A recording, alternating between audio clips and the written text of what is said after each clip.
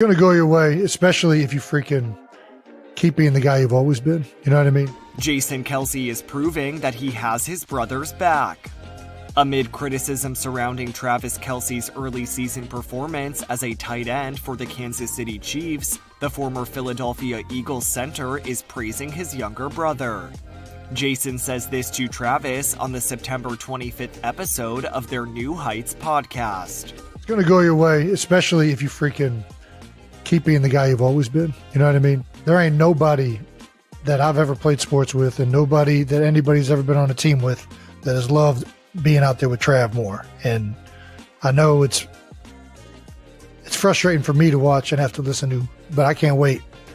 And we don't got to put that in there, but I just can't wait. I can't wait for it to turn. Taylor Swift's boyfriend acknowledges his issues on the field and adds this while speaking of his performance in last week's game against the Atlanta Falcons.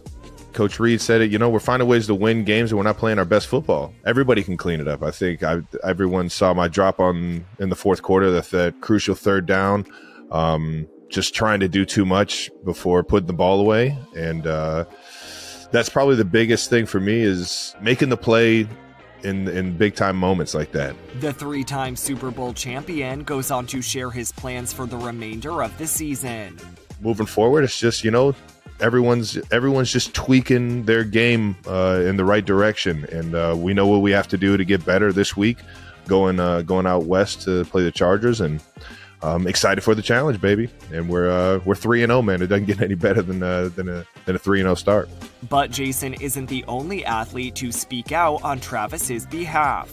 Chiefs quarterback Patrick Mahomes also defends his teammate during a press conference after the September 22nd game, telling reporters, quote, "Yeah, it's crazy because the respect factor they have for Travis is just unreal. It's well deserved. But we're calling a lot of plays for Travis, and it's like 2 or 3 people are going to him." Patrick continues, "He understands. I think that's the great thing about him. He wants to make an impact on the game, but he wants to win at the end of the day. I'm going to try to keep doing my best to keep feeding him the ball whenever he's there, whenever he's open."